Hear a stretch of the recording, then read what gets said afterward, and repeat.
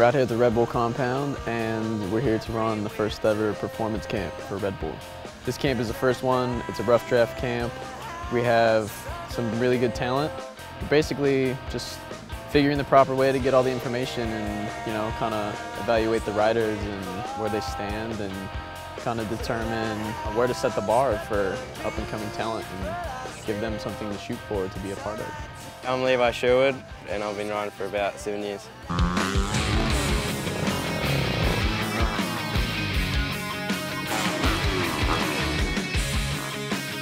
Plan's gonna have to match up what that goal is. My name is Lance Corey, and I've been riding motocross for 14 years.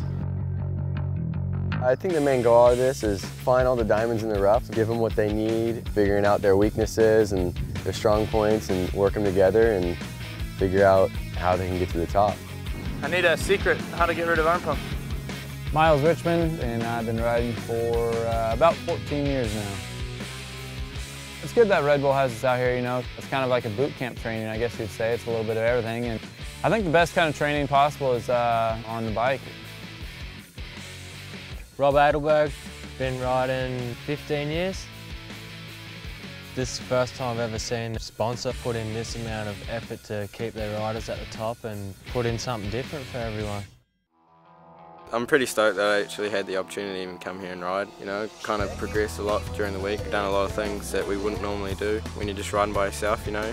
Good opportunity and good experience to have a go at the quarter pipe and all the different stuff they have here. It is officially the end of camp. We definitely have a lot of information and enough stuff to add the improvements and make this thing even better.